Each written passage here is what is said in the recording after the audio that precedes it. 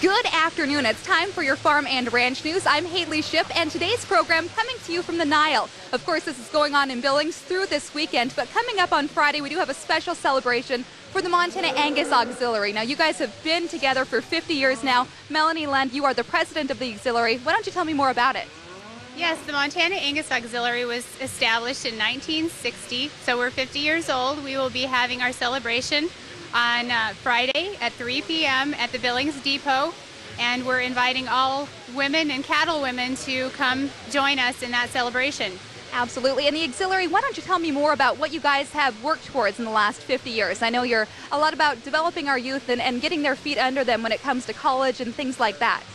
Yes, we've come up with this book that tells about the auxiliary as well to celebrate our last 50 years. And in there, basically, we start with our goals, and our goals are to promote Angus, to support our youth, and to basically just offer friendship for all cattle women.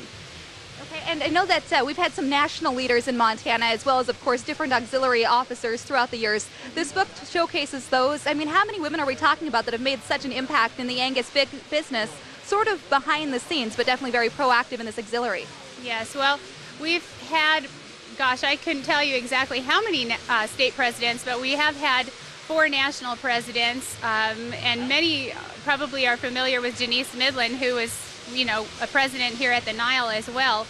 But those 4 national presidents brought Montana a lot of accolades. And now, as the accolades are coming towards you guys, obviously you are very deserving of them. Why don't we step into some of the programs that the Women's Auxiliary does focus on during the year?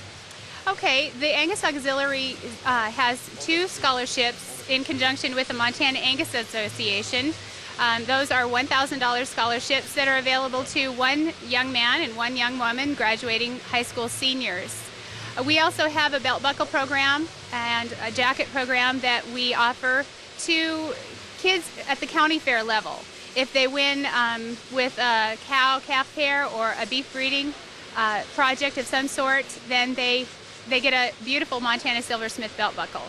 And how do people find out more information about the Montana Auxiliary, whether they want to get involved with it or if they have a kid that wants a scholarship? Yes, that's a great question. We are located at www.mtangus.org, and you just click on the auxiliary link, and that will give you all the information. We'd love to have more women involved. You can find out how to join. You can also find out the ordering information of this auxiliary book. All right, thank you so much. Again, that is Melanie Lund. She is the president for the Montana Angus Auxiliary. Stay with us. I'll have your markets right after this.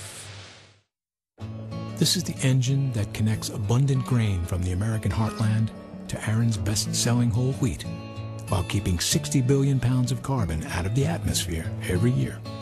BNSF, the engine that connects us. This is the engine that connects zero-emission technologies to breathing a little easier, while taking 4.6 million truckloads off the road every year. BNSF, the engine that connects us. Montanans have their own definition of what's important in life. A hard day's work is a good day's work. Trust is built on years of experience and success.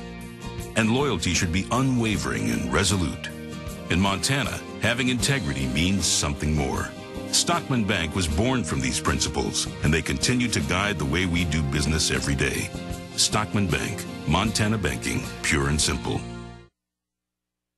Welcome back to your Farm and Ranch News. Again, we're broadcasting today from the Nile, going on in Billings through this weekend. As we look towards some of the cattle markets, definitely top of mind for everybody here. We've been watching that corn market climb upwards. Well, this morning at the open, we did see the feeder cattle futures open lower in response. Higher corn numbers there across the board, about 25 cents higher, in fact, even that overnight trade, and that is weighing on some of those feeder cattle markets. But on the good side, that's also bringing up the wheat markets some as well. Looking to a local livestock auction, we did see in Miles City Livestock on Tuesday, about 1,700 head of cattle run through there. 4 to 5 weight steers topping at $137.50, and the 5 to 6 weight steers with a top of $123. For more markets, visit our website, northernag.net. With your Farm and Ranch News, I'm Haley Shipp.